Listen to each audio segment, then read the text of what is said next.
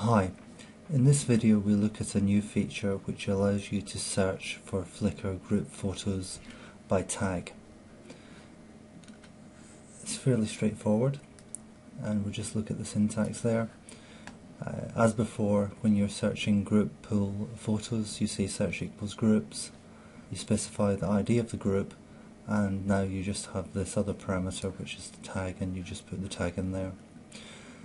There's a couple of points to note. To use the facility you must have entered your Flickr API key, and also that you are limited to just have a single tag. It's not the same as the non-group photos where you can specify multiple tags.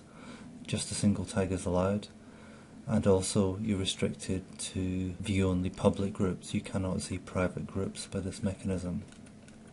So if we now look at two examples here. One is whereby we've just searched for photos in the cheese group, and that gives you all the most recent cheese photos. And then in the second example I've specified tag equals France, so these are all the photos that are in the cheese group but are also tagged with France as well.